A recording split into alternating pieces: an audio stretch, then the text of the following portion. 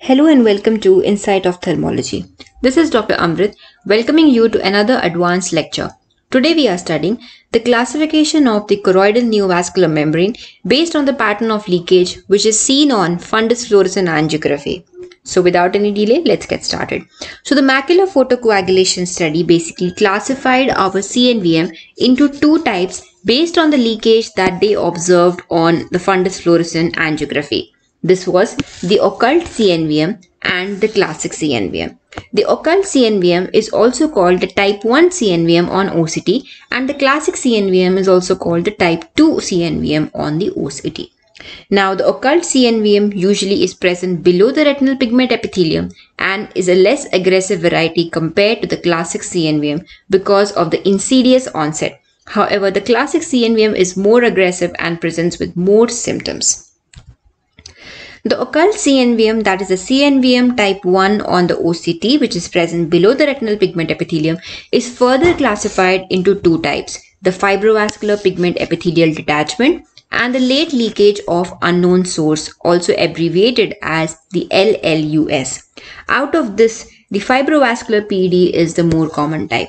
Now, one question that I would like to ask you is, which type of CNVM is more common? Is it the occult variety or is it the classic variety? So it is the occult variety which is more common and it is about 80% common compared to classic variety which is seen in 20% of the patient.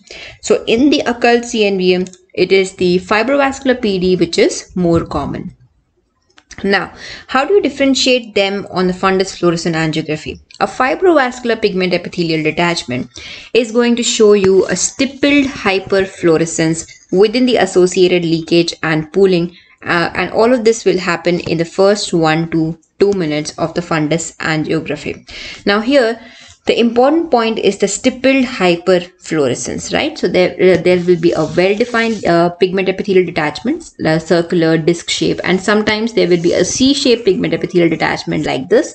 But this area is going to show hyperfluorescence gradually over 1 to 2 minutes, and there will be a speckled or a stippled kind of hyperfluorescence. So that will tell you that it's a fibrovascular PED. Now, the late leakage of unknown source is also a type of the occult CNVM. However, it is less common compared to the fibrovascular PED. In this late leakage of unknown source, we do not see any hyperfluorescence in the early phase. However, only in the late phase, we are going to see certain speckled hyperfluorescence, and that too will not have any clear boundaries. So let us see this with some examples. So you can see in this first picture, okay, and here you are seeing certain area of hyperfluorescence, but which is not very well defined. It's a very early phase of FFA. And then in the second picture, you can see that here it has started to become hyperfluorescent. However, this is, as you can see here, the vessels are totally filled up.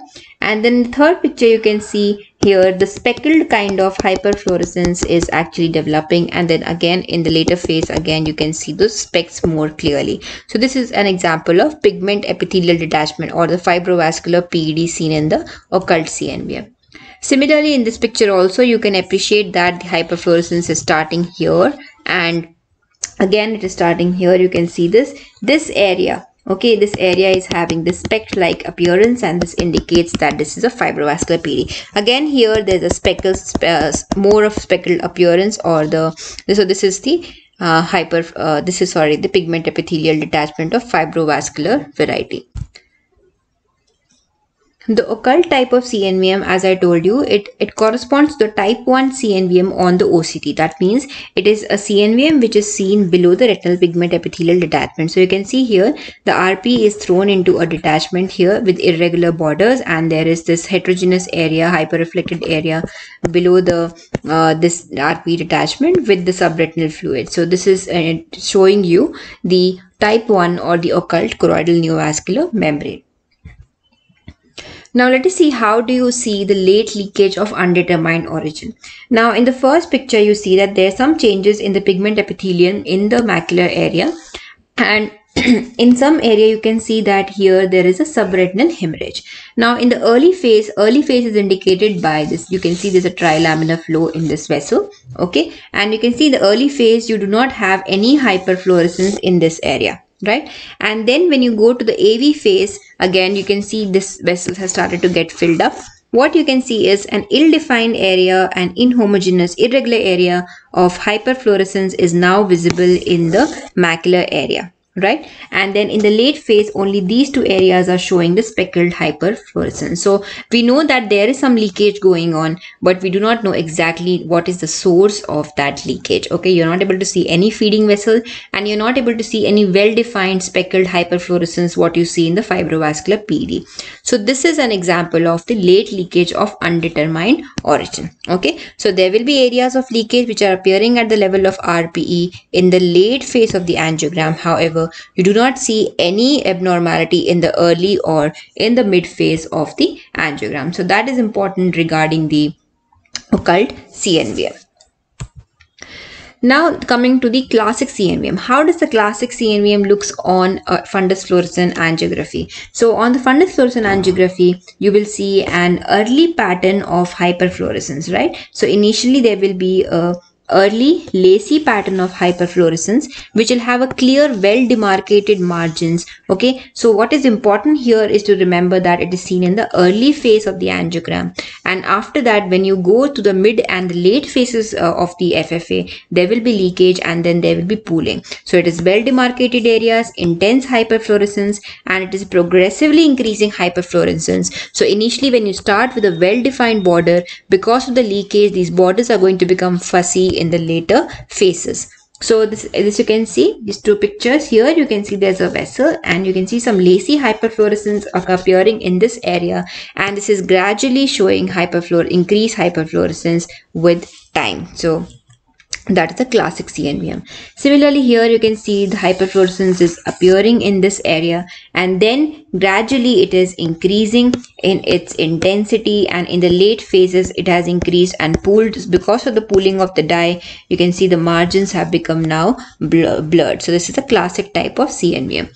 Similarly, here you can see there's a grayish area indicating that there is CNVM, and over here you can see this blood, you can see the hemorrhage. Now the hemorrhage will basically show block fluorescence on an FFA. So you can see here there's a hyperfluorescent area, and over this part you have this early hyperfluorescence. And why do I say that it is an early hyperfluorescence is because you can see in this frame these vessels are not yet filled up with the fluorescein dye. So this is an early phase. In the early phase of FFA you are seeing early hyperfluorescence, and this early hyperfluorescence is gradually increasing up to the late phases. So this is a classic CNVM. Again on the OCT you can see the RPE is here, and you see a hyper reflected material above the RPE, so indicating that this is a type 2 CNVM, and this type 2 CNVM is a classic CNVM as shown by the fundus fluorescent angiography.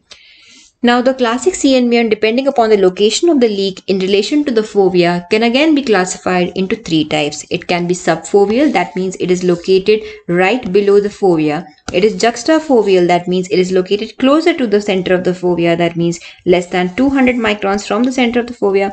And then extrafoveal, that is leakage is more than 200 from the center of the fovea. So in this first picture, this is subfoveal. Okay, so this is the macula. This is very close to the macula. So this is the very close to the fovea. So this is juxtafoveal, and here you can see it is a little bit far, and so this is one is the extrafoveal classic CNVM. Now in some cases the classic CNVM will not show the amount of leakage that you expect in a typical CNVM. So that kind of CNVM is called a atypical classic CNVM. The reason you do not see that extensive leakage is because of a greater component of fibrosis in such kind of CNVMs. So as you can see in this picture, you can see that here the leakage is not as much compared to the one that we have seen previously. So this is an example of a typical classic choroidal neovascularization which is associated with fibrosis. So whenever you are measuring the size of CNVM, it is very important that it does not matter whether you are measuring a classic CNVM or an occult CNVM. The size of CNVM is the CNVM proper. Along with that, there will also be the blood which is present in continuity with the CNVM. Any pigment, any scar tissue, or any PED which is serous must be taken into account. So if you have a CNVM like this and there is this hemorrhage like this present here, or if there is a pigment which is present here, all of these have to be measured together while considering the size of the CNVM. So that's all for today. Thank you and have a nice day.